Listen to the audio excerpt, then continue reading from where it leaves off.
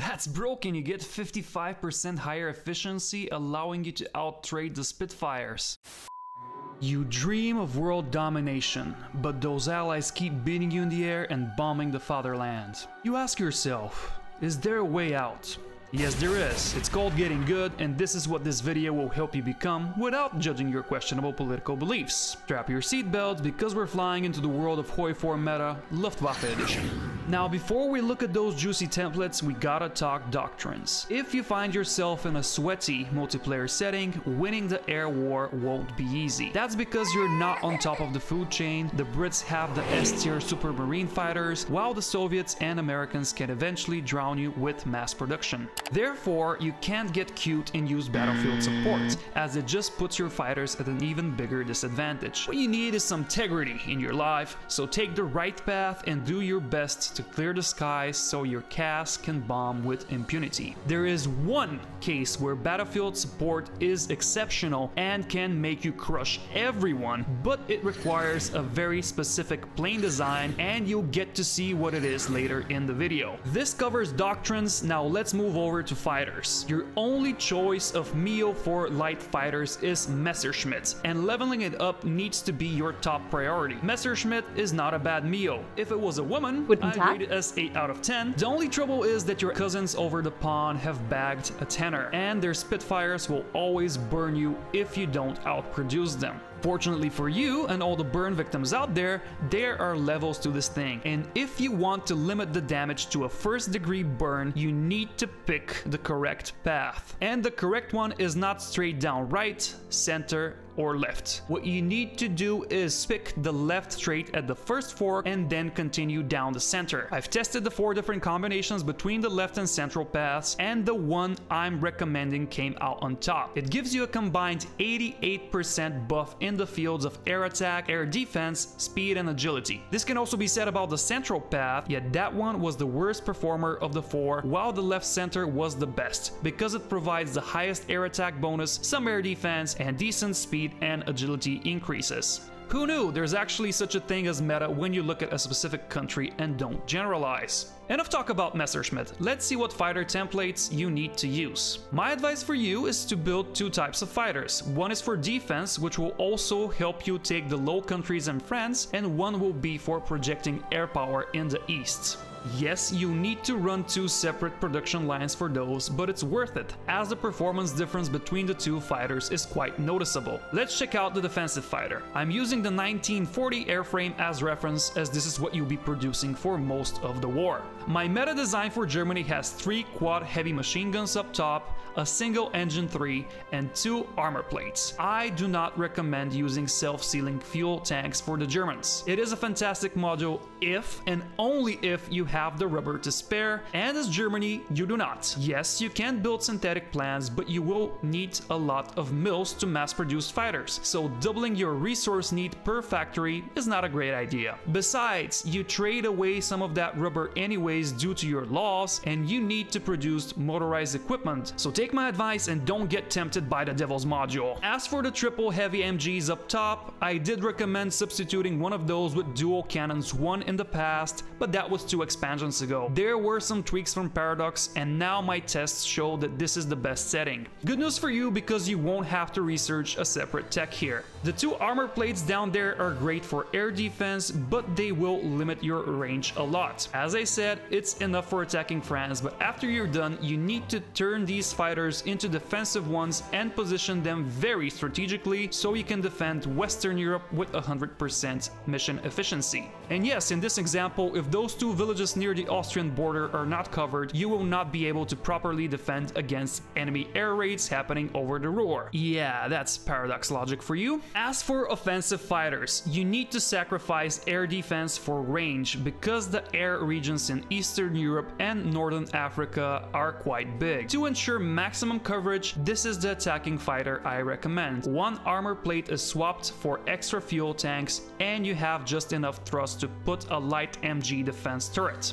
Why am I not recommending drop tanks here? Because it has a weight of 2, which won't allow you to put a 3rd module if you're using armor plates, and its range range bonus is 25 instead of the 50% you get with extra fuel tanks. Simply put, the drop tanks plus armored build gives you 1 extra air defense and it's 1 IC cheaper to produce, but my build gives you an extra 163 kilometers in range and 1.2 air attack, which is way more important when you're trying to project air power.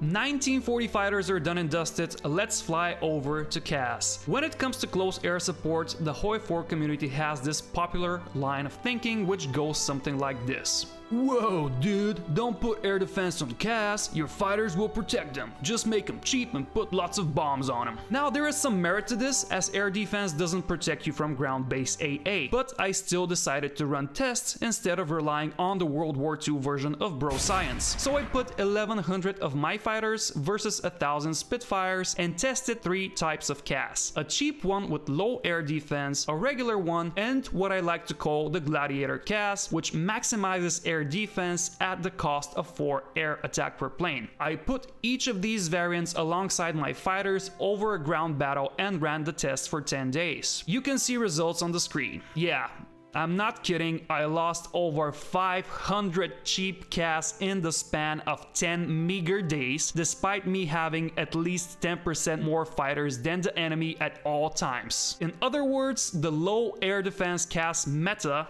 quote-unquote, is busted. Yes, you'll suffer the same casualties from ground AA even with the expensive CAS, but you need to put close air support over contested skies when you do blitzkrieg, and going for the cheap versions will cost you a lot even over short periods of time. The only scenario where I see cheap CAS being effective is after you outnumber enemy fighters at least 2 to 1, and waiting for that to happen before you start bombing ground troops is not a great idea. So stick with the regular CAS model or go for the Gladiator one because it will help you minimize your fighter losses at the cost of some ground attack. Now, it's best to build CAS on the Junkers MEO, as you will get a massive 50% bonus to ground attack when it's fully leveled up. And how do you level it up? You click on every bomb icon and then proceed to turn Europe into a modern Bulgarian highway. I initially thought that Junkers is the best CAS MEO in the game, but other majors like Italy, the UK, and the US have companies that give the exact same bonuses, so it's not better, but not worse than the rest. Now, there is one last CAS model that I want to mention, and it's what I like to call the GIGA CAS. This one uses 2 level 3 engines because it has that big anti-tank 2 cannon up top, allowing it to have a massive 46.5 ground attack per plane. Because Junkers give you 50% extra ground attack, it actually makes more sense to build this CAS compared to a tactical bomber. But why bother with this thing when you can just build more of the regular CAS? Because there is such a thing as air combat width. This term means that the number of bombers you can deploy over a battleground is limited by the number of battles happening below you. So you can't just put 10,000 CAS and expect all of them to bomb enemy troops. That does not happen. Instead, you can maximize your impact by increasing the ground attack of each plane, and this is where this model really shines. You don't need to produce a lot of these, a few hundred over areas where you conduct your biggest ground operations will be enough. For the bottom modules of the GigaChat CAS, I recommend dive brakes, and if you find that you have some extra rubber, you can go for self-sealing fuel tanks because these babies are expensive and they need protection. Again, don't make this into your main CAS as your rubber costs will skyrocket. Consider this as the special forces of the Luftwaffe and keep them small and elite.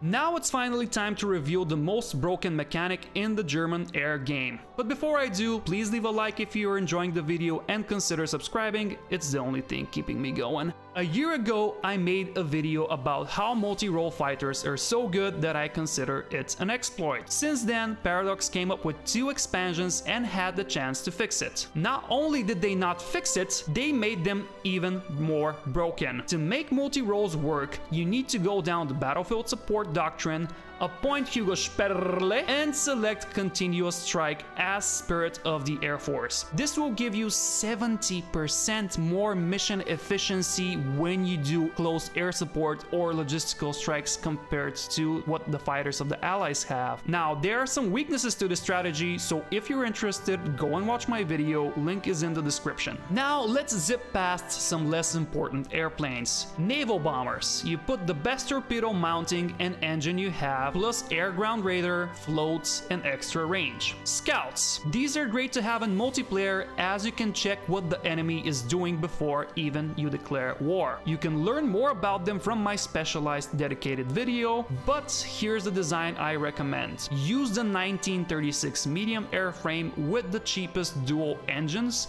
and put 2 range modules. If you need more range than that, you upgrade to dual engines too and stick another range module. Heavy fighters and medium bombers. You don't really need to build these, as Italy has an S tier MEO and can take care of that in multiplayer. Still, if you want to roleplay in single player, here are 2 templates you can try. I'm leaving them on the screen. Carrier planes. If you're the type of masochist who wants a modern German navy to contest the seas, you don't really need to pick the Dornier as MEO, as Messerschmitt gives bonuses to your carrier fighters. I recommend stacking 2 armor plates on carrier fighters, as range doesn't matter when you do carrier missions. As for the carrier naval bombers, I like this hybrid build that allows you to do both naval strikes and close air support with them when you park your carriers using the Ctrl+H command. Now, what about strategic bombers? Germany doesn't even have a MEO for that, so you shouldn't really be building them. Still,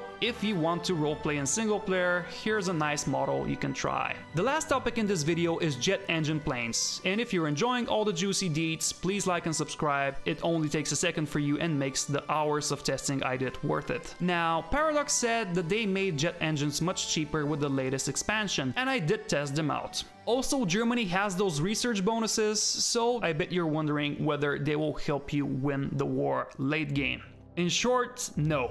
Jet engines are not worth it compared to a regular 1944 engine. They make a razor-thin difference in terms of performance and have crappier range. In my eyes, this is not a Wunderwaffe, so it doesn't justify researching 3 separate techs, possibly ahead of time, so sorry to be the bringer of bad news. Still, if you want to build some, this is the template I recommend. And that about wraps it up for Germany. It was very interesting for me to take an individual country and see what's best for her, so let me know if you enjoyed it in the comments. If the guide is well received, I will continue to make individual meta guides for all of the major countries. Thanks a lot for watching. Now go and beat your friends, then tell them about this video.